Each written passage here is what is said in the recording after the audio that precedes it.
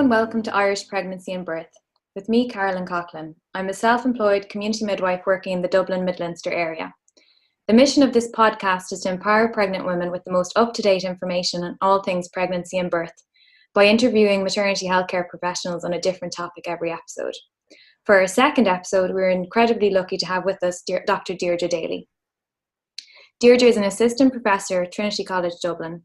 She has over 35 years clinical and educational experience in midwifery, teaches and supervises across undergraduate and postgraduate programs, and leads the WHAM study research team, which is a massive project with 3,000 participants signed up to date. This is just a sample of Deirdre's long list of achievements, which are too numerous to mention. Today we'll be talking about maternal health and well-being, postnatal incontinence, and sex after childbirth. Deirdre, you're very welcome to the show. Oh, and thanks for inviting me, Carolyn. So, as I mentioned, you lead the team on the WHAM study. It's an incredible project. Can you tell the listeners about some of its aims and findings so far? Okay, well, first of all, WHAM stands for Maternal Health and Maternal Morbidity in Ireland. It's a longitudinal study carried out over time, looking at the health of, we started with first-time mothers, and looking at their health 12 months before pregnancy, during pregnancy, and then at different time points, 3, 6, 9, and 12 months after the birth.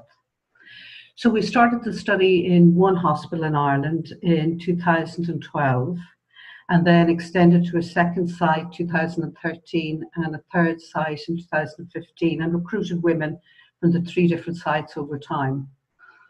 And it really started with looking at exploring the health and the health problems that women might experience, such as urinary incontinence, mental health issues, including anxiety and depression, sexual health issues, pain, with pain anywhere in the body, but also pelvic girdle pain and back pain.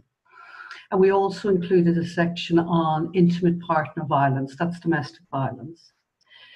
And I suppose one of the reasons, Carolyn, we started was Ireland doesn't have any data available on women's health after the birth. Now, that's no different than a lot of other countries. But what it means really is that we have no way of knowing if women are or stay healthy, or they develop problems, and if those problems persist over time. So that was the whole purpose, to really look at the extent, the existence and severity of women's health problems round about the time they give birth to their first baby, and we've now since moved on to both the second baby and 5-year follow-up of those women. It's very interesting, Deirdre. So we had Professor Cecily Begley on the show, and she spoke about Trinity's free online antenatal course, which is called Journey to Birth. Mm-hmm. You have also led the creation of a free online course for mothers, and it's called WHAM. Can you tell us more about it? WHAM, WHAM, stands for Women's Health After Motherhood. And WHAM was developed in 2000, just last year, 2019, and launched for the first time in October. So I'll tell you how it started. When we were doing the WHAM study, and I mean, all of the team, not just myself, but we all believe this information is from women. And one of the things we started doing in 2015-16 was sharing the findings back with them. So telling them what they told us and telling them about the number of women who were in excellent health and the number of women who were experiencing problems and the problems at the different times. And I suppose maybe if I mention the problems first of all, so that we found out that before pregnancy, for example, 1 in about 3 women were leaking some amount of urine. During pregnancy, that went up to almost 2 in 5 women. But what we found then was that they were leaking more frequently and leaking a greater amount of urine. After the birth at 3 months, over 1 in 2 women were leaking urine. And even at 12 months afterwards, around about 2 in 5 women were leaking some amount of urine. We found similar proportions of women who were experiencing sexual health issues, pain, depression, anxiety, stuff like that. In 2016, 16, we shared the findings of the women, and very much what they said was, you can't just present those stats, you have to do something. So 17-18, we got more funding from the Health Service Executive to set up what we called a PPI, Public Participation Initiative in Research.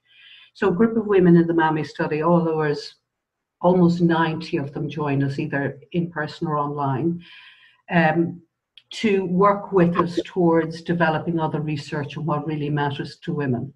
And again, the same common theme was coming from women. You have to do something.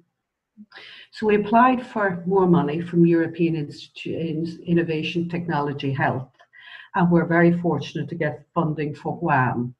And WHAM, as I said, is Women's Health After Motherhood. It's an online course based on what women said they wished they had known. And the course and the content was all developed and co-created with the women.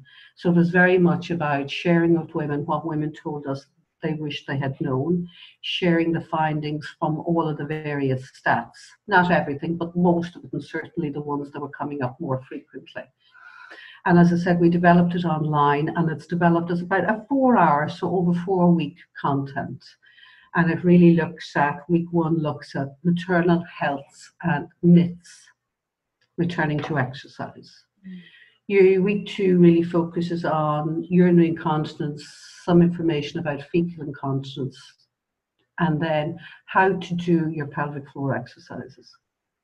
Week 3 looks at mental health, particularly focused on anxiety. And week 4 looks at relationships, sexual, intimate, and domestic violence.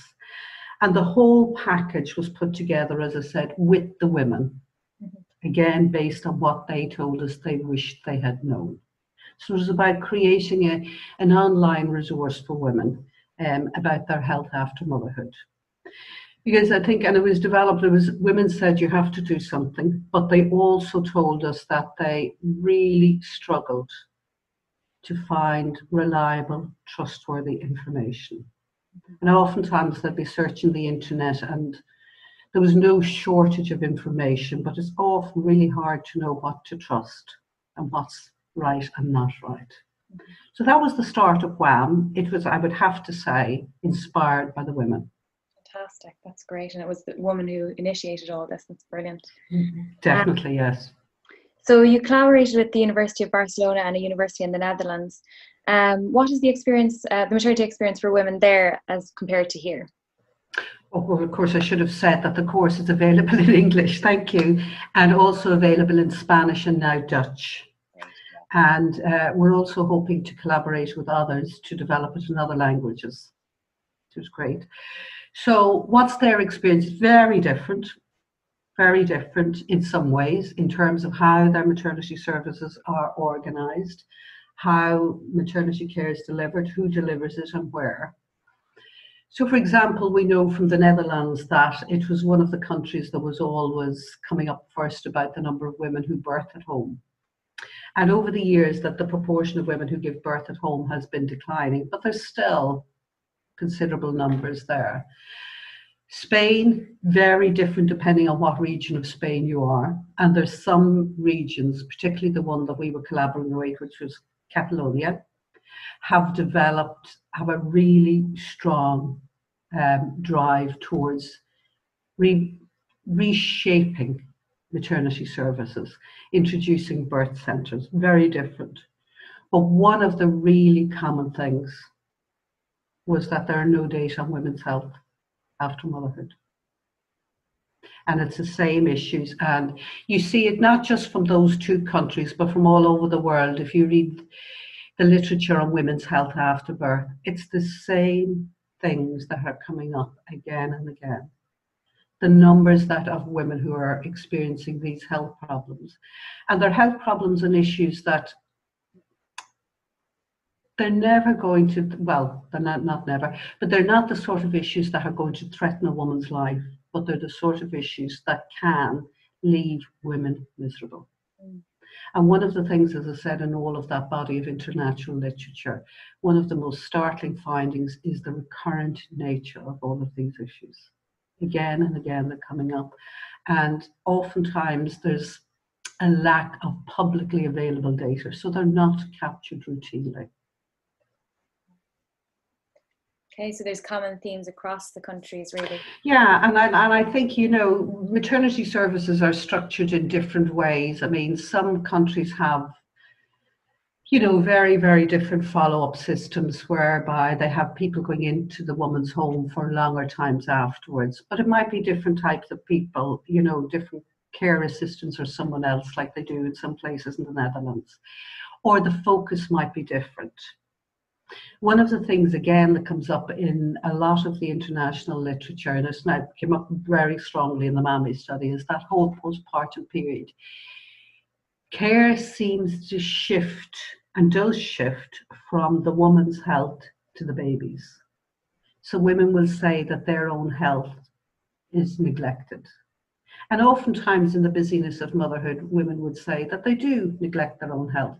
And it really takes 3 to 6 months at least for women to begin to think, to feel confident in mothering, and to feel that they start thinking about their own health.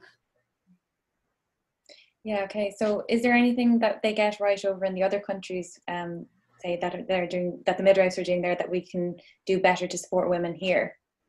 Is there anything like that we as healthcare professionals can do better that we can take from there? I mean, again, I would say one of the things that you see from talking to a lot of colleagues and from even again reading the literature is if you look at what women who experience a really positive childbirth experience say, it's that they felt really listened to. And you'll get excellent examples of that in Ireland, and you'll get excellent examples of it dotted around the place and in other countries. But you'll also get those women who don't have that really positive experience. And I think from looking at the literature, it's about putting the woman first, listening to her. And again, I think it's having services afterwards that are, they don't stop after the birth, but they go on. And even, you know, in our strategy in Ireland and the women in the MAMI study, women are saying stopping maternity care, for example, at 6 weeks postpartum, far, far too soon. Women haven't even, particularly first-time mothers, haven't even started thinking about their own health at that stage. So I think, number one, definitely listen to the woman and really hear what she's saying. And then afterwards, it's having postpartum, it's having services that go on and that are woman-focused and help her begin to look at and address her own health issues. Mm-hmm. Okay, wow. So one of the issues covered in WHAM is mental health and anxiety. These supports are more and more being seen as not just for women with diagnosed conditions, but for all women as part of a wellness programme. How best can we support women's mental health during pregnancy and in the postnatal period? One of the things that we found in the MAMI study, Carolyn, was that considerable proportions of women came to their first pregnancy with mental health issues, both anxiety and depression. So I think one of the first things we can do as maternity care professionals in that first meeting with the woman is begin to open up the conversation about mental health issues. And mental health issues are much more, there's a broad spectrum of them, and they're much more than, you know, having a diagnosis of depression or another mental illness. It's much more than that. It's about your well-being, it's about anxiety, as I said, and it's about depression. And we found that as many as, I think, as about 1 in 14 women experience some degree of even anxiety before their first pregnancy. That declined a little bit during pregnancy, but 3 months after the birth, round about 1 in 8 women were experiencing anxiety and about 1 in 8 women experiencing depression. And even 12 months later, there were still considerable proportions of women experiencing both anxiety and depression. So I think what can we do with the services? The first thing is raise the conversation. And the other thing that we've tried to do in the Women's Health After Motherhood videos by particularly my colleague Agnes Higgins, Professor of Mental Health in Trinity College, was provide women with the information on how you recognise when a mental health issue has become a mental health problem. So, for example, people talk about anxiety. Anxiety is a normal reaction, it's a normal response to a new threatening situation. And what we've tried to do, and Agnes has tried to do, is enable women to understand when that anxiety becomes a real problem and how to recognise that. So, for example, for a lot of women, you know, and for a lot of us, if you're doing a presentation or if you feel you or someone belonging to you is threatened, you know, anxiety will be a normal response. But if it's interfering with your everyday wellness, everyday activity, your relationships, if it's stopping you from enjoying just being with yourself and being a new mom, then it's perhaps time to begin to talk to someone else, a trusted friend to start with, or someone, or seek help. Mm-hmm. Within the maternity services, and I think again the first thing is to raise the conversation. And I would also say that it's not about raising the conversation just once. It's about asking again and again, because it can take women a while to disclose something. It can take them a while to feel comfortable talking to us when they come to the services.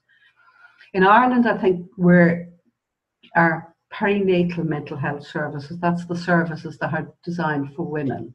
They're getting better and they're getting more organised in the different regions, so that most institutions now would have a service either well established or become building up to help support women. And more often than not now, will have a mental health or some practitioner in place to help women, and so that women have some place to go. But I think the first thing, that first element of how you help, is ask, and to ask in a really non-judgmental, supportive way, so that it is, how are you feeling? And if you are having a problem, how can I help? And what role can the partners and family play in supporting mothers experiencing these issues? I think, again, in terms of what role can the partner play, I mean, the woman herself, I think, within her relationship will or will not feel comfortable talking to partners or trusted friends. But I think if you look at motherhood, particularly first-time motherhood, it's a major life-changing event. And I think that partners, families, they need to, I think, be open, be discussive, be able to share and say, how are you feeling? And I think for the women to be able to have the conversation with a partner that says, I don't feel okay. I'm really not coping. So that is, I'd say, the biggest, I think, and probably most important thing someone can do is be there, be listening, be non-judgmental. And to, bottom line is, how can I help? Okay, a figure coming out of the MAMI study that shocked me was that 1 in 2 women experience incontinence problems after giving birth, not just in the weeks afterwards, but as an ongoing chronic issue. This seems to be something that is not spoken about enough. What would you recommend women to do to lessen their chances of developing maternal incontinence? Okay, one of the things I think, first of all, is that we use language that, you know, even the word incontinence, and people think of much older people. And I mean, women would have said that to me in interviews I did with them. And they think that incontinence is, you know, losing the contents of your bladder. Incontinence, the actual definition is leaking urine from your bladder when you don't mean to. And for some women, it can be drops. And for some, it can be emptying the whole contents of your bladder. So I think, first of all, that we have to, yes, talk about incontinence, but describe it as leaking urine when you don't mean to. What can we do about it? I think very early on, I said that 1 in 3 women leaked some degree of urine before their first pregnancy. So it's not just a pregnancy, it's not an issue that develops in pregnancy or afterwards. And that might have been a belief for a lot of people a while ago, and even still. But we know that it pre-exists pregnancy. And we know that from the women in the MAMI study that about 1 in 12 of those women leaked urine once a month or more frequently. So that's quite often, quite frequent. Do we talk about it? No. Are women asked about it during pregnancy? I would imagine in most places they're not. And I think in terms of society, there's a language around it in that, you know, it's often dismissed or laughed about it. I laughed so much I leaked, I nearly wet myself. So there's almost like a subtle acceptance of it. And I think that that's the first thing we have to say is leaking urine is common, but it's not normal and it can be treated. And you go back to mention the figure 3 months postpartum, 1 in 2 women leaked urine. Yeah, that's a huge, staggering figure. And what's also staggering, I think, is that 2 in 5 still leaked urine monthly or more frequently 12 months after the birth, which is very high. And people might say, well, it's not too bad, it's not going to threaten your life or anything. Well, it can make women miserable, and it does. And it makes them change the type of exercise they do. It makes some women stop exercising completely. So it is a life-altering condition that can control women and their lives. So one of the things that women can do is pelvic floor muscle exercises. And they're the first line conservative treatment to treat and to help women regain control over their bladder. And when should women do the exercises? Well, we should be doing them all our lives. So it becomes not just a maternal health issue, it becomes a women's health issue. It's a men's health issue as well. But we should be doing it as part of, you know, adolescent health. Yeah. Okay, so do you think it's a modern problem, or have women always experienced this to such a degree, or is it just simply taboo? You know, like you mentioned there, that people make light of it, or maybe people feel uncomfortable talking about it. Do you think it's a modern problem, or has it always been there? My guess is it's always been there, and I wonder, has it been there when our mothers and grandmothers and great grandmothers were having far more children? I mean, an awful lot of them must have been miserable. Mm-hmm. And if it happened after birth and got progressively worse, I think that would have led to the association that it's associated with pregnancy and giving birth. I think also that it's still a taboo. These issues, you see, whether it's incontinence, I think, whether it's urine, fecal, sexual and mental health, a lot of them are still taboo, but they're very intimate, sensitive, private issues. And we're not good at talking about them, and it's not just us, but, you know, here in Ireland, but in many countries, we're not good at talking about those issues. And I think until we start using the language with women that it happens, here are the stats to see how common it is. It's not just you. And women say, you know, they feel embarrassed. There's just nobody's talking about it. So it's just me. It's not just them. Considerable proportions of women are affected. But the bottom line again is it's common, it's not normal, and it can be treated. So that leads me to my next question. So if women are experiencing these issues, what can they do now? What resources are available for them to recover? It depends on what they've been doing already, I think, Carolyn, and it depends on where they are receiving their care.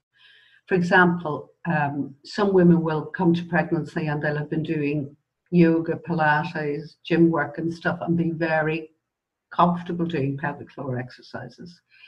Other women will have difficulty locating where the pelvic floor muscles are.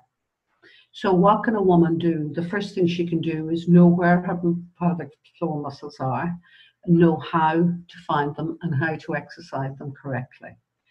And if a woman doesn't know that, I would say to her, please ask at your next visit, whether it's with a midwife or whether it's with a nurse someplace else or whether it's with a women's health physiotherapist.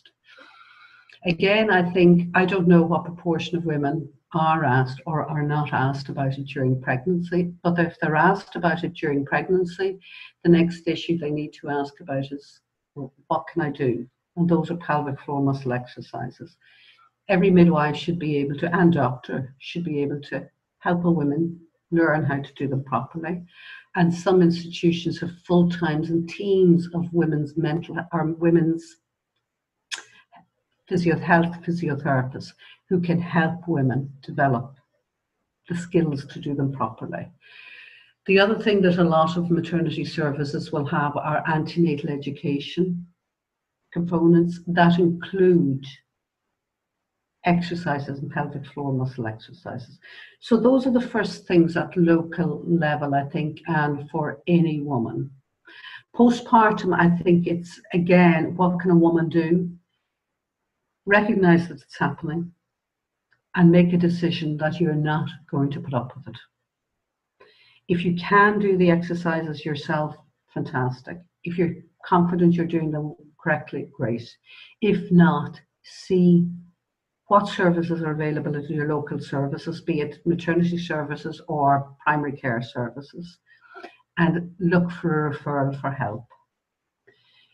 Again, with WHAM, I think, and nowadays, and given particularly the current situation with restricted access and in-person access to service, the WHAM videos, week 2, developed by my colleagues, Neve Kenny and Cindy Cusick. Cindy is the lead women's health physiotherapist in Ireland, have developed these absolutely fantastic videos. And they go through all about incontinence and pelvic floor exercises. And what incontinence is, what type of incontinence exists, how you know your triggers. So what's going to trigger you, particularly to leak urine, how you can do something at that point when you experience your trigger to stop yourself from leaking urine. And then to take you through how to do pelvic floor exercises. And Cindy has developed these fantastic coached exercises. They're online, they're free, they're on our YouTube channel. And they take women how to do those squeezes and do the fast squeezes and the slow squeezes. The other thing, Carolyn, that women tell us is that they might know how to do them, but being a mother means being very, very busy. Mm-hmm. And the challenge for a lot of women is not just doing them, but remembering how to do them. Yeah. And we also, as part of WHAM, developed these track your progress. Mm-hmm. So there's 3 downloadable leaflets. You can put them on your phone, you can edit them on your phone, and you can use them as a reminder. And there's another downloadable leaflet to things you can do to remind yourself so that pelvic floor muscle exercises, like all exercises, they become a habit. And it's when you start doing them regularly, when you start doing them often, and building them into your everyday life, they become your normal activity. Yeah, that's a fantastic resource to have. Brilliant. Yeah, they are. They're gorgeous now, I would have to say. And Cindy and Neve were just excellent. Yeah, fantastic. So another kind of taboo around pregnancy and birth is sex. So the MAMI study had very interesting findings in relation to sex after childbirth. Can you tell me about them? My colleague Deirdre did her PhD and studied the sexual health strand of MAMI, and what she found was fascinating, that sexual health and sexual health issues, they're complex. It's not just about sexual activity or the physical side of it that a lot of people might focus on initially. Sexual health issues, and particularly after motherhood, is complex. It's about relationship issues. It's about intimacy. It's about psychological issues, how we feel about our body, our shape. And it's not so much more than the physical side and actually having sex or penetrative sex. Again, like all of the other problems, I mean, we found that even before their first pregnancy, about 1 in 5 women experienced pain during intercourse or had difficulty at having an orgasm or something like that. And the proportions were very high at 3 months postpartum, and some women were experiencing pain first time they were having sex. I think it was about 40% of women, so it was quite high. But what Deirdre's results showed over time was that the number of women who were experiencing problems gradually declined. And some women had resumed sex 5 to 6 weeks after the birth when they felt right and it was right and ready for them, and others waited up to a year. So it was sexual health and intimacy was very individual. But there was a couple of really key points that came out of it. And one was that the women who seemed to adjust faster were those who had really that lovely, open, able to talk to your partner conversation about how they felt. How they felt about motherhood, how they felt about the loss of interest in sex, how they felt about how their body had changed, and they were, particularly breastfeeding women, were experiencing a lack of vaginal lubrication. They also said that even if they hadn't resumed sex or even after 12 months, many of them experienced real satisfaction with the relationship. And that really struck a chord with Deirdre, and it showed that it's much more than the sexual activity, physical side of it. It was about, for some couples, it was about hand-holding, cuddling, staying close so that they were sleeping in the same bed at night, hand-holding on the sofa. The real sort of intimate relationship things. And I guess partners often misunderstand the mother's feelings in this regard and can sometimes feel neglected or abandoned when the mum doesn't want to have sex. What would you say to partners who are listening in this situation? I think that they would, the one piece of advice that I'd give to a partner is even watch some of the videos so you see what Deirdre talks about, some of the women. And it's that openness, isn't it? And some couples have it and some couples have it in varying degrees, but it's being able to be open and say, look, this is how I feel. The women that Deirdre interviewed told her that they felt guilty about not being interested. Some said they prioritized sleep over sex. But of course, 3 months postpartum, if you have that overwhelming exhaustion of first-time motherhood, sleep becomes important, and sex will become less enjoyable, certainly if you're sleep deprived and you're not that interested in it. So I would say it was that real relationship thing, and being able to be open, talk about it. So if anyone out there is listening to this and they're wondering where to start, or whether it's sex, whether it's leaking urine, whether it's anxiety or mental health issues, if you yourself feel that you struggle to talk because these issues are too sensitive or you don't have the words or they're too intimate, point someone towards the videos and let them be the conversation starter. That really sums it up. So is there any other resources that are available to women to help them support with any of these issues besides the WHAM and everything else you mentioned? Is there anything else that you can think of? The other thing, WHAM, although we've built all the videos of WHAM now, but the one thing I would say to people is they've been watched now at this stage, I think, by about 8,000 women all over the world. Brilliant. I'm saying women, it's not just women, it's their partners, and it's also maternity care professionals who are beginning to use them to complement their practice and to offer them to the women as a resource, which is fantastic. Are there any other resources? There's lots of different websites. The one thing I would say, and there are a lot of resources, and some of them are brilliant. The one thing I would say is know your sources to any woman who's beginning to look at them. Know where their information is coming from. I mean, places like the National Health Service in England, health service in different countries will have wonderful resources. And they've been built by professionals, I think, and they are dependable. But that's what you want, something that's reliable, dependable. If you don't know, start with a health service. Start with many of our services in Ireland now, maternity services, health service executive, are developing lovely online resources. So start there. But before that internet sucks you in and down a rabbit hole, go to a professional source. Yeah. That's so interesting, Deirdre. Thank you so much. So I'm so grateful to have you on the show today. I'd like people to recommend people to register with the WHAM course, which can be found at futurelearn.com.